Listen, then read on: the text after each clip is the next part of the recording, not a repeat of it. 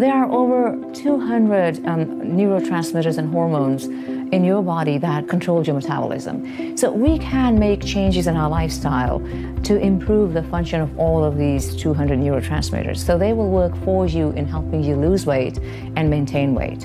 When you lose weight by following a very low calorie diet, you end up messing up your metabolism. So when you go back to eating normal, you gain more weight than you had to begin with. I tell my patients that there's no such thing as a magic diet that will make you lose fast and easy. There is no such thing.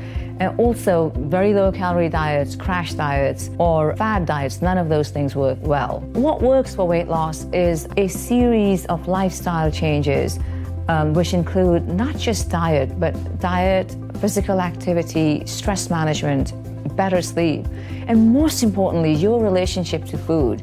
I like to think that if you are always negative about weight loss, you never lose weight for good, because you're always being deprived.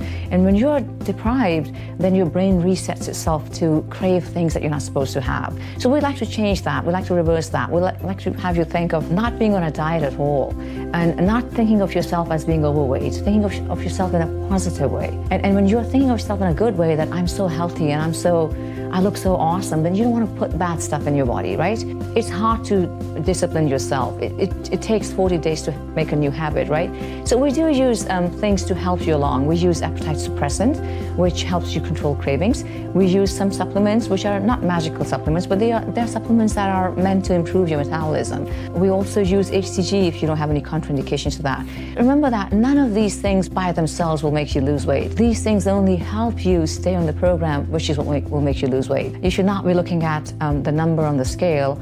I think you should be more focused on adopting a healthy lifestyle and how to maintain that. When you have this new self-esteem, new way of thinking, a new lifestyle, then you're much more likely to follow a lifestyle that you've learned and maintain your weight.